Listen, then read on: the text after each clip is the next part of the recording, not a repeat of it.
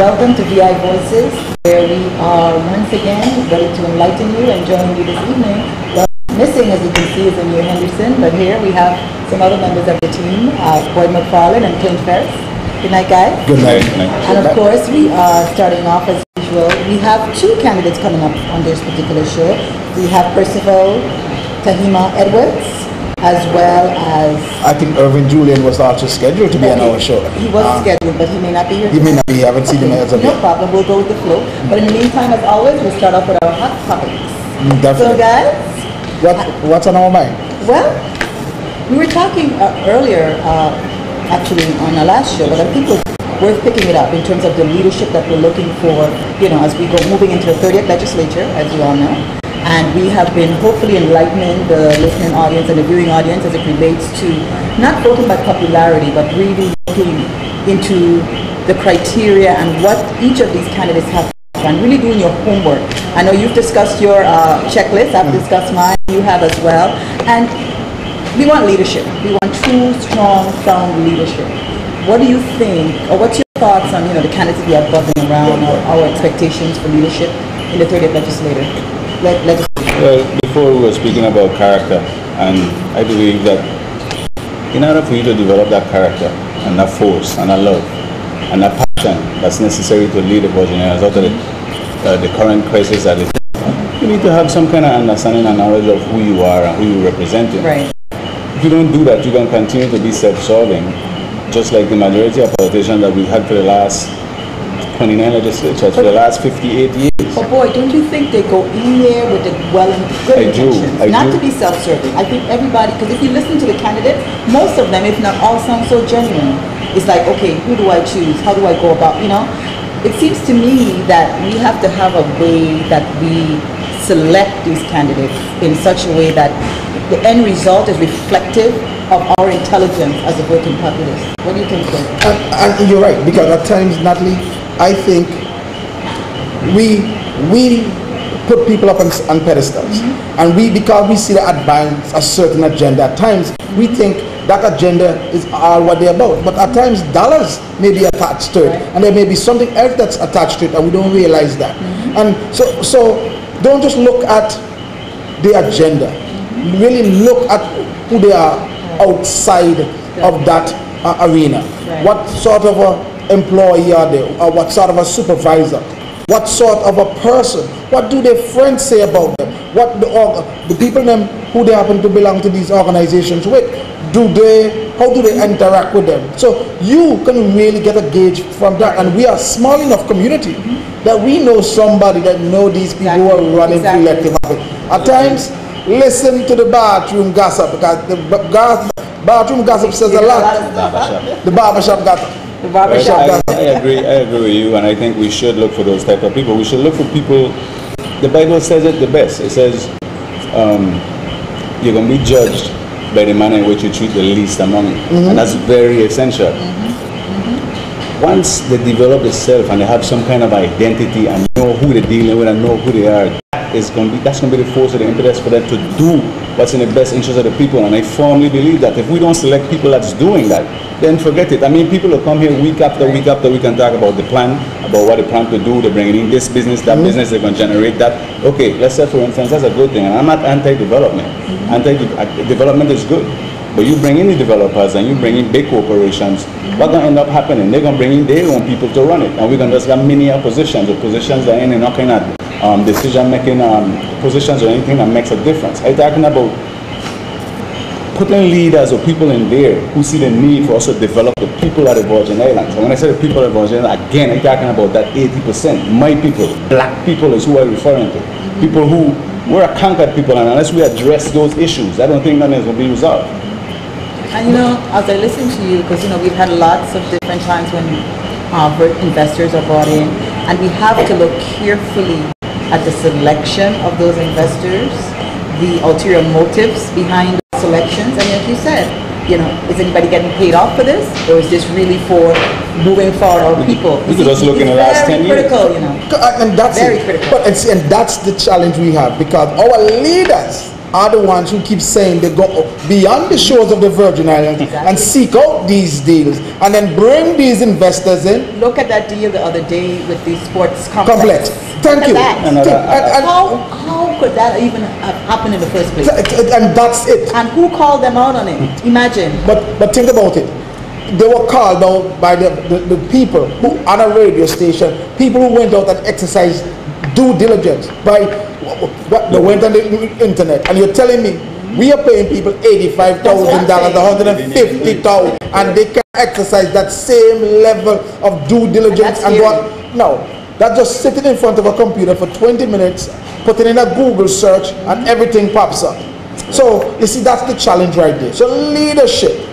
We have to look at our leadership now. At times, leadership is more than just where you're born, the color of your skin, what your family's name. Leadership comes down to, again, my boy said, how do you treat the least among us? How do you really value the Virgin Islands? Is the Virgin Islands just something you wear during festival time, during food fair time? Or is the Virgin Islands something here in your heart and something you're passionate about 24/7, 365? And you know what?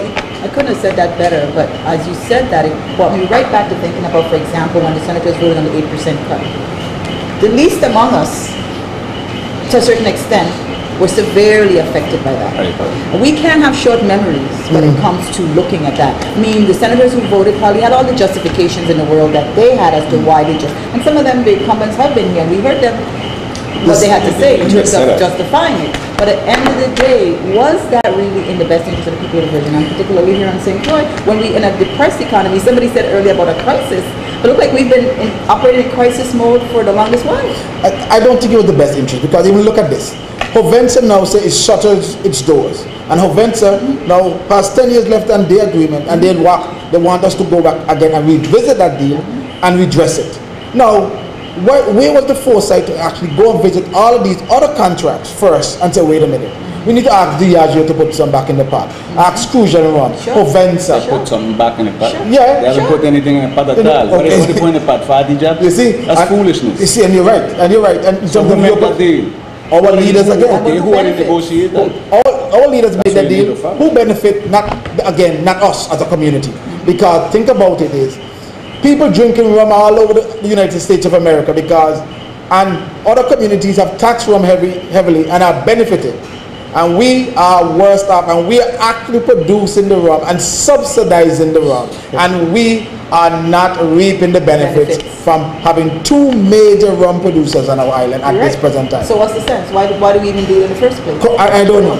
And that brings us right back again to being open-minded at looking at our candidates with these innovative ideas that's really going to propel us forward, ideas that's going to, our infrastructure is so bad, it almost makes us seem like if we live in a third world country. That brings me back to thinking about the economy. We are not producers of anything. We don't produce anything. We do not produce. We have, luckily all we have we do is coming consume. on. Well, you said reason that. Why. Listen, we have a farmer coming on tonight, so that's a good way for us to roll into that. But it's true. We produce absolutely nothing. Right. We're not we can't self-sustain ourselves. You know, if there's a disaster or something was to happen, we live on an 84 square mile island.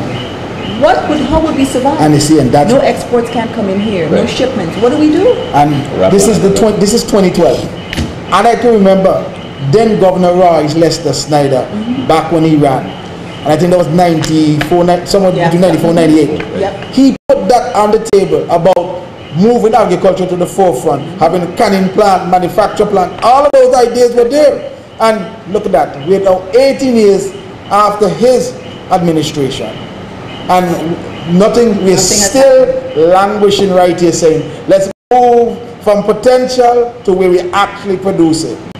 Well, now we're going to move out of that phase. Well, the leaders are not creative, and they're not creative because they don't have the best interest of the people at heart, plain and simple. So without vision, the people are going to perish, and that's what we're seeing currently. This is really hard times we live in. As a matter of fact, the fittest of the fit is who will survive. That's kind of what we face. Darwinism, huh? That's what it looks like. But you know, we're gonna do a little wrap here, and then we come right back with Percival Edwards, or maybe the other way around, right? But he'll tell us. Correct. Thank you.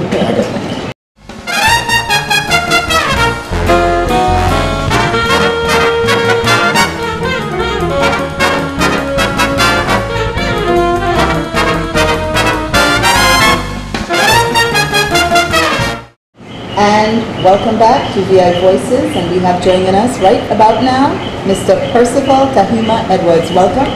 Welcome. Okay. I am your senatorial candidate for the 38th legislature. My name is Percival Tahima Edwards. In this time with these Virgin Islands right now, what's going through a recession, meaning that in St. Croix, our unemployment is at 15%. St. Thomas is 8.2%. And the United States, with 300 million people, is 7.8%. So when you take that, in order to address that, we have to address our GDP, which is our gross domestic product. And so with this election, this 30th legislature is so serious to address what we're talking about, our budgets and revenue generating measures. But out of everything, before I get to revenue generating measures and my platform, the first thing I want to address is our employment. Since it's 15% and our closest neighbor is 40 miles away from us. So what I'm taking is a CETA program. This CETA program was created in the 1960s by President Johnson. It was the focus on poverty coming out of the 60s, with most African American coming out of the South. But it came here as a federal program and being throughout till 1983 with President Ronald Reagan at the time. He phased it out, but former Senator Stoddard implemented. So it's part of the VI code. So what I want to do now is take it from a comprehensive employment training act to a comprehensive employment training agriculture and construction act. That's under the Department of Labor, right? Yeah, and put it under the Department of Labor, because right now the Department of Labor have the GTPA program, and besides that, right now they just get about $7.5 million for the closing of Hovensa.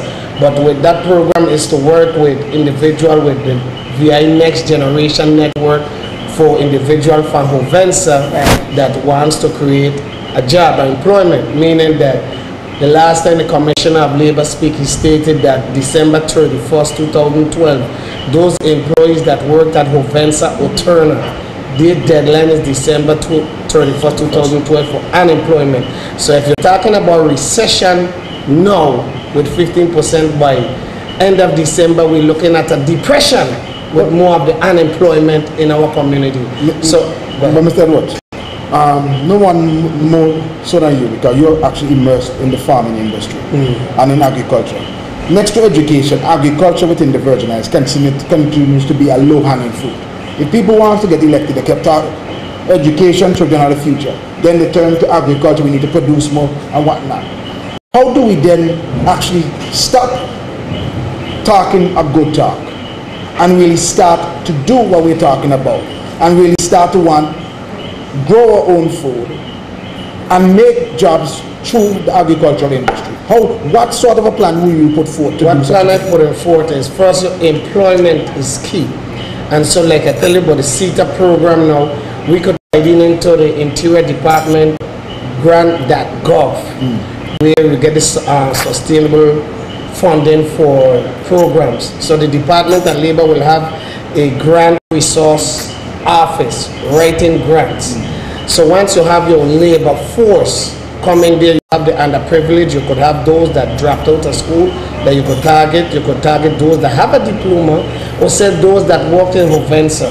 So your labor force is key component in anything. Then after that, we have the marketing program, which is the 24th legislature at the time just had a marketing program, but they did not have a marketing board, so they put $250,000, and we had Mr. Stanley there at the Department of Agriculture, but we did not really have a marketing program with a board to structure how you wanted to proceed, whatever commodities on the island, meaning that, let me clear up this here, whatever commodities you have on the island, you can then have it packaged and produce, meaning that in my plan also in the agenda is to utilize the industrial park, meaning in the industrial park we have about 10,044,000 square foot of empty space in those industrial buildings.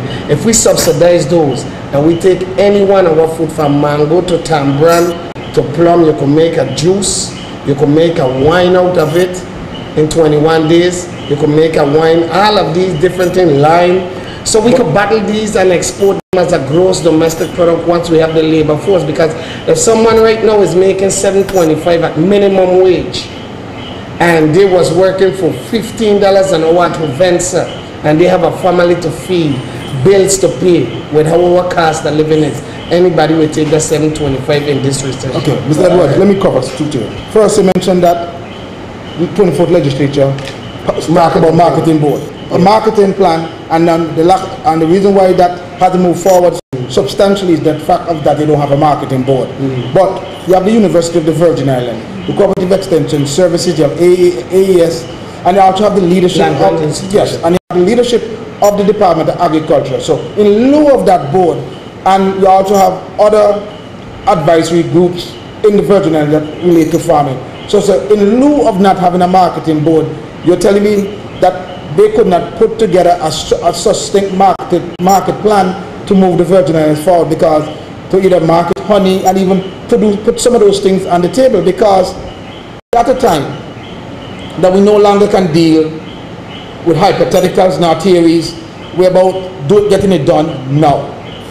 How can we get some of the things done now if we elect you if we elect you to the 30th legislature? It's so important. What it needs right now is board leadership and individual vision that is good in planning and bringing individuals together. The Department of Agriculture have a fair board that every year the same agency you just called from ES to CS, and all of them come together for the fair 3 times in a year. But if you still take as a land grant institution, which is UVI, the Department of Labor, the Department of Agriculture, farmers and other business individuals that interested in the cooperative effort of anything you produce, meaning if you self-started with bottling water, whatever it is, as a commodity to export to generate revenue. Because once you use a senator and it comes to marking up the budget, the main thing is having revenue generating measures. Right now the rum industry is in jeopardy. You all just speak about it when we're talking from Captain Morgan to cruise and rum. We have been exporting rum for over 200 and that is 300 years. You going to tell me this generation in the 21st century, right now, only thing we could export is rum, and we bless when you watch this 84 square miles of good point, because I know you from very active in the St. Croix Farmers in Action, and you've been a spokesperson and all of that. What can you do differently instead of just a layperson as a senator to help propel the farming industry, the fishing industry, you know, for farmers and persons in that category, to do it in a way that will bring us income? What's lacking, especially just now the 29th legislature just come out right now, finishing up with this election. They bring down the most austerities measures and the people are the fortunate. This outcoming this legislature? 29th legislature. What you need now, if someone, Senator Malone out here, the Committee on Agriculture and Economic, he hold one public hearing when it comes to goods and service and our food industry. So what you need is planning when it comes to it is a public hearing, but still besides the public hearing, have board town hall meetings and hear the pulse of the people. We have the talent out there. You know. You go to the educational complex, you go across the road to UVA, we have all those young students who write grants and contribute. But we are not using our talent. We just building in everybody here that because of globalization, now we are going into a recession. We are so blessed right now that if we're supposed to take the oilseed industry, meaning that you have flamboyant seed, tantan seed, you have tippet seed. When it comes to the pharmaceutical companies, Tylenol or whatever, in Illinois, that's the biggest pharmaceutical company. In Europe, between Hungary and Germany, they're the biggest pharmaceutical companies. Every seed that bears here when we see it raining, there is waiting for us to market it. We have when it comes to AT&T, we have the tech park building right now. We have fiber technology.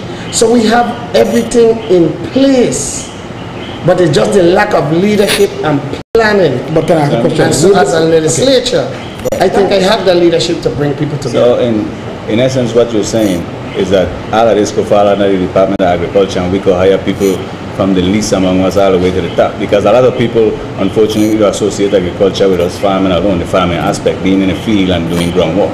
So maybe perhaps if you could explain that further, as far as agriculture providing more jobs than just people in the field, because again, people that... Well, just like how we just stopped and the part there with pharmaceutical, right? Right. So you're talking, yeah, fall and agriculture, because you're talking about chemical engineering. We need an agriculture lab. 84 square miles, all these fruit bearing. St. Croix do not have an agriculture lab to tell you the pH, the chemical breakdown, the science of any plant or any seed. Right. We had SGS that went with the petroleum crude going up there, by God choose to tell you the different pH and chemical breakdown from petroleum crude, but none of our plant life in the field of science. We do not say for our training, and it's a great demand out there throughout the world. Can I ask a question? What role has the farmers played in terms of providing leadership in this regard? Because yes, we don't have a lab, and you mentioned about we export rum, but did the actual deal happen? 250 million. Yeah, but did the farmers collectively start to maybe put some reserves in that to benefit them or to get a lab? Did the farmers within the Virgin Islands say, okay, this deal is coming, maybe we can benefit us as much as we can benefit that corporation? Did they ask for a seat at the table? Are they lobbying to get a lab being placed here? Yes, UVI isn't providing, agriculture isn't providing, but are they lobbying to get those things done right now? When it comes to the farming organization, and especially I as an individual following it for the past 15 years, I could tell you up to the 27th legislature, we lobbied for the Sustainable Farming Act. And with the Sustainable Farming Act, we think that would make a difference when it comes to implementing everything that we work with Senator James and Senator Nelson and other senators with. But nothing didn't come out of it. And so what I'm trying to tell you is, as much as you lobby the legislature or the executive branch to implement these legislation and program, because of the lack of vision and leadership and planning, that's why we're in this predicament here. Well, as you said that, you know, we have issues with LIAC as well. Do you have a platform for anything? And that there now is the next thing, which is, right now, when you study it now with the Hovensa agreement, remember now we're talking about 3 agreements. The first one signed by former Governor Ralph Baiwanski in 1966. The second one by former Governor Wang Louis in 1981. And the third one with a joint agreement with former Schneider, Governor Schneider in 1998. So that's 3 agreements. Then he had 13 amendments. So with those 3 agreements and 13 amendments throughout the 46 years that Hovensa was there, we get tied into the stock market, the Dow Jones, the rock rate. And so the time has come now that we have to diversify and see different. Right now, the custom tariff just increased when it comes to the Jones Act and importing any kind of commodities with boating and maritime. So right now, what it is right now to address is our leaders then, by dealing with a resolution to address to the State Department and the Interior Department to go to Trinidad and Tobago. Trinidad and Tobago right now is the leading giant in the region when it comes to gas for our vehicle that we drive, when it comes to diesel, when it comes to propane, when it comes to liquefied natural gas, they have it in abundance. Mr. Edwards, so now our government... Not to cut you off, but time is running out. So if you can tell us your plan. What my vision is to get the GRS. The GRS got the alternative investment program that they just lend money to Carambola for 15 million and Seaplane for $3.3 million. We have the Port Authority that created in 1966.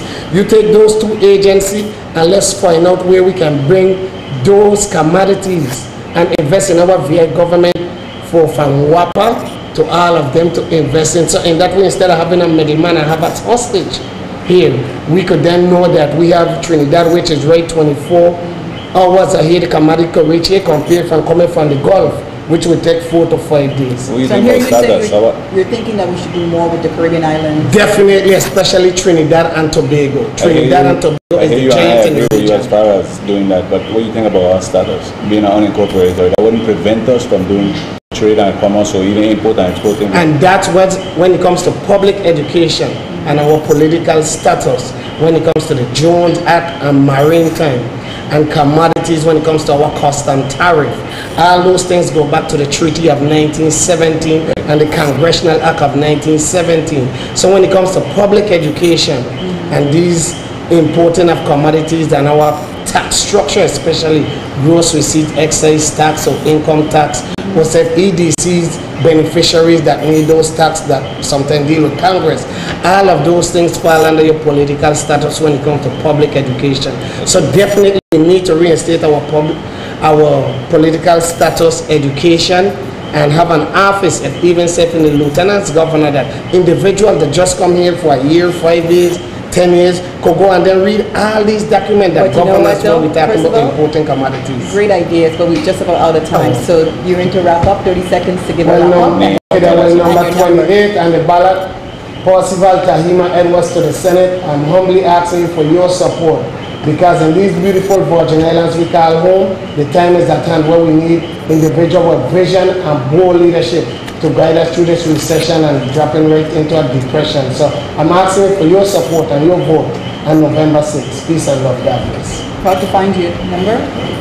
277-0616 or tahima1@yahoo.com. TAHEMAH1@yahoo.com. Okay. Mr. Edwards, best of luck in the campaign. Yes. Good luck. Yes.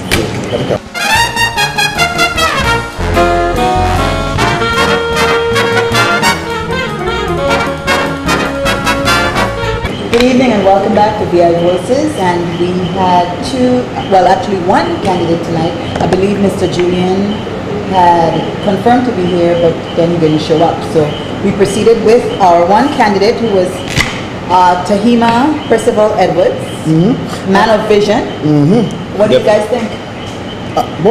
Well, I was going to say definitely a man of vision, definitely a candidate to consider. I really like him. I like his ideas as far as the gross domestic product, and the fact that he's fully aware of the history of the Virgin Islands, and I've heard him before, and how we talk about the history is very refreshing, actually, because you don't hear many candidates talk about that. Many candidates don't even know about that. So, and not only that, I think he's very bold, he's strong, and I could see his passion. So I like him. He's always been well researched, and he's always been, as for the long time that I've known him, as an advocate for the farmers, knowing his history and the research and everything. But what I was wondering is that we've had a lot of talk with the farming and agriculture, and like he said, it's much more expandable than just thinking about farming and tilling the land, etc.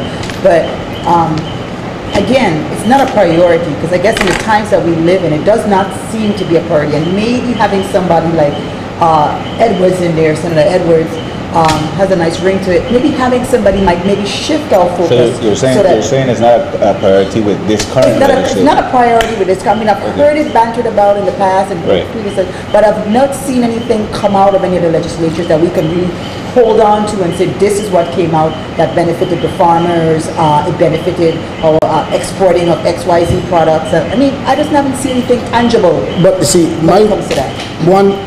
I think farming is important, and it continues to be important because, and I think Roy Snyder put it when he put it forth, when he advanced the argument that we need to start, when it comes to our farming industries, think about farming and diversifying. That farming isn't just tilling the soil. Maybe that's a good way of putting it. It's more, we have to, there's bioengineering of seeds and all of the different stuff that takes place. Even just impregnating cows and selling the embryos, all of that is part of the farming product.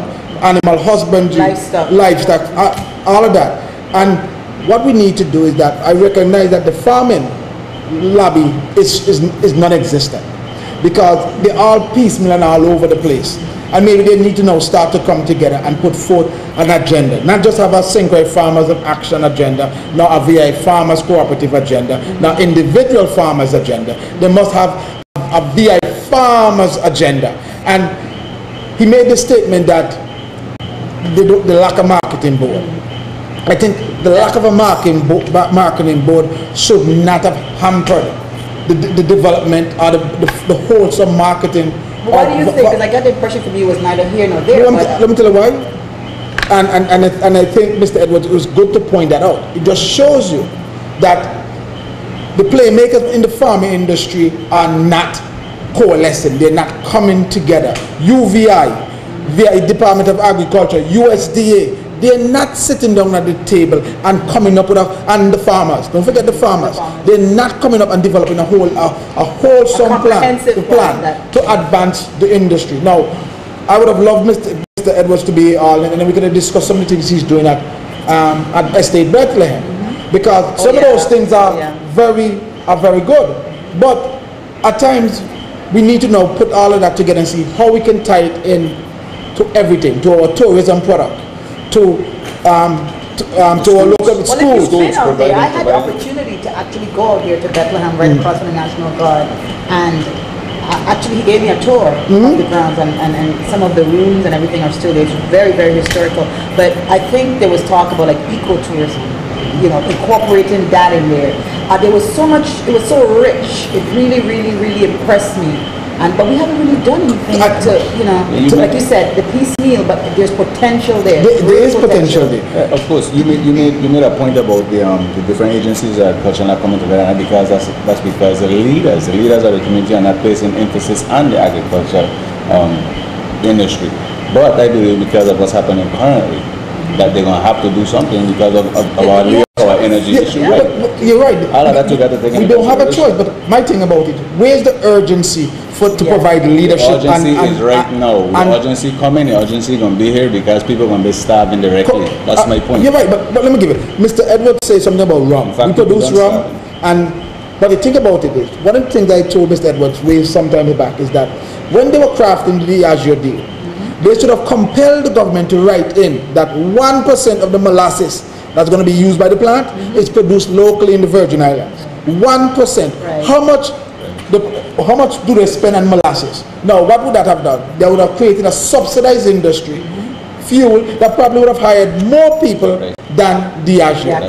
Number two, what about creating a boutique rum industry, a micro rum brewery, and call it Estate Bethlehem Rum, and sell those bottles at $250 per pop, because people will buy them. And what do you say? It's locally produced, bottled here, handcrafted.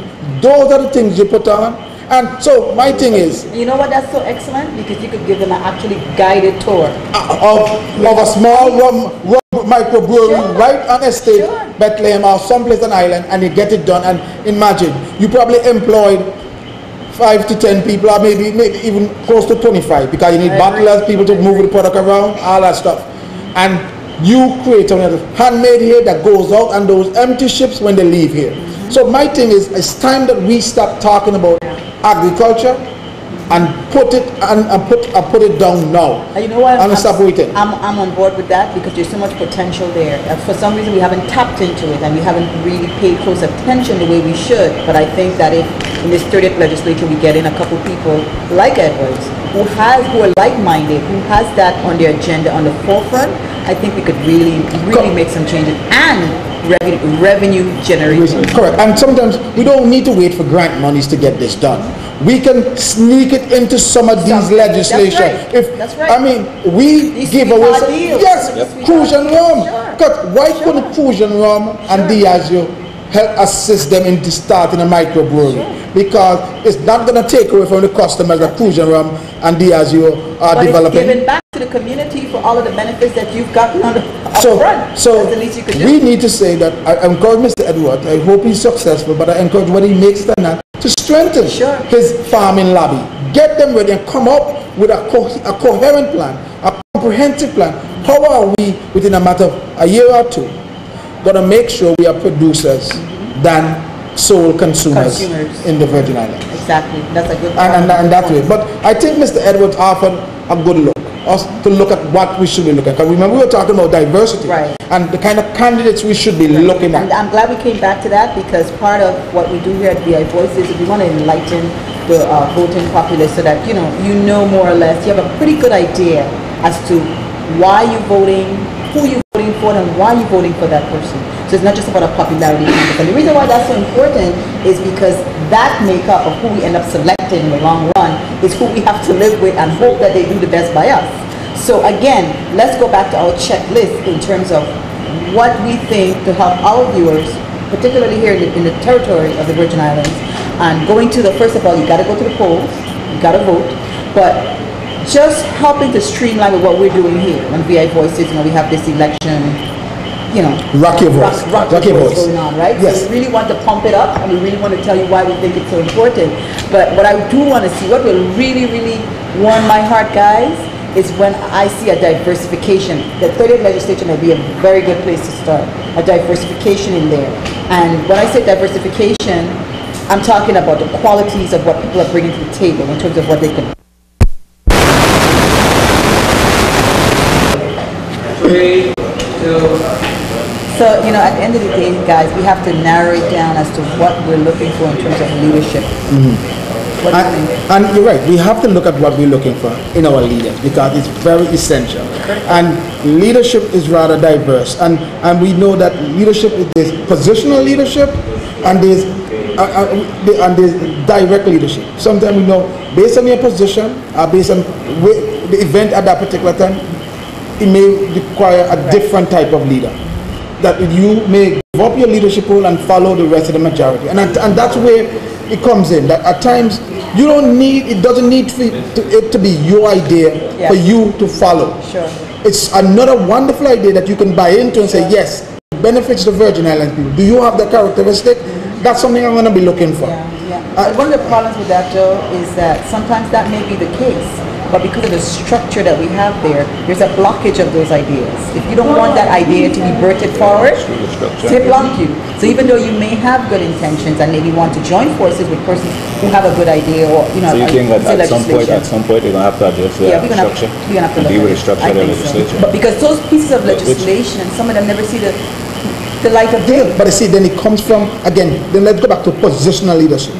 Then the president, the minority leader and majority leader, they need to start to lead. They need to put their positions to bear and tell their membership, no, the Virgin Islands people did not expect us to go there and hold a legislation in a back room and call it preemption. But isn't that things like that need to come to the forefront, bring it to the people? Bring it to the people don't know. But you see, the minority leader, it may benefit them. The majority leader, it may benefit them because they don't have to face the tough issues. And that's where our leaders shy away from in the Virgin Islands. The tough issues, they don't deal with it. You can't run away. As a matter of fact, you got to look at the people who are notably absent when it comes to critical issues. And we know that's key. And think about it, we have had some critical votes over time. Yes. How can't you not be in the Virgin Islands shows when you're cutting it, when you're voting to cut 8% and the people's pay? That's right. We have to pay close attention to those things. And that's where we're talking about. So think about that, and we have to make sure that you may sound good on the radio, you may have write up a nice piece in the newspaper, but you know that is just for show. Right. Is they don't have our people at heart. The only thing you're thinking about is the $85,000 and staying in office, or the $85,000 when you come into office. Good point. That's the best way I can phrase it. You know, and one of the other things that concerns me too is this minority and majority caucusing. That's the first thing they run and do when they get in there. They have the little secret meeting in the hotel rooms, and they start and they draw the line down the middle. The haves and the have-nots. And that's beneficial to St. Thomas. You think so? I know, so you can see it. You can't see it? I mean, because I see it every day. I live it. I'm experiencing it right now. I understand boys' skepticism. I am not going to dismiss that at times one district may benefit over the other. Yeah. But one thing, who doesn't benefit the people. But remember now, they're senators of the Virgin Islands. Of course, they're senators of the Virgin Islands, but we have two different districts because again of the structure you just spoke about. So which leader that you talking about? Don't bring that to the forefront and address the structure of the Virgin. But how many of them even aware of the fact that they had a structure prior to what they have now? I don't know. You're right. Some of them may not know about the prior structure before this organization that led to what the present legislation that we do have now. But you see, the challenge is when they caucus. There's nothing wrong with people meeting and discussing issues and say this is the line we're going to take and direction we're going to take the body or a specific issue on. But what does it boil down to? At times it boils down to the special lobby and the special interest in the Virgin Islands. We need to admit it, there's a special interest in the Virgin Islands, and at times the deal making and these backdoor meetings benefit those persons and those corporations, and we don't see meaningful legislation. And this 29th, definitely the only meaningful legislation they have put forward is the VS a bit. Cutting the people's thing by 8%. And then, just right as part of this election cycle, the bills came down from government house, and what did they do? Table them. They didn't say, let's put them let's vote on them and vote all of them down. No, let's table them. Let's defer them. I think that was strategic to Always. strategically defer. Strategically to benefit them and not to hamper the election chances. What about benefiting the people? What about being fair to the people? This all boils down to the same thing we've been talking about for weeks now. As far as government addressing the needs and the issues of the small people. Historically speaking, government has never done that. Government is all about cooperation. We got to understand that this system of government that we have, even though it's necessary, it's not our own. We need to put people in there who understand that, who know that, who have the character and the passion, like what we've been talking about all night. They're going to go and address the issues of the man, the common people. And until we put people like that in there, in my opinion, I don't mean to sound like a pessimist, but nothing going to change. Yeah, well, let's not be pessimists. Let's be optimistic about it. We got the rocky voice going. We're getting younger people out there voting, registering to vote. And if you haven't already, you need to do that. But I think we're in this for the long run, guys. We're hoping that we get some short-term fixes with, some new people, hopefully that gets in there, LEAC and all of that. But in the long run, we all in this together. So let your voice be heard, rock your vote, and thanks for watching VI Voices, and we'll see you again soon. Thanks, guys. Thank you. Right.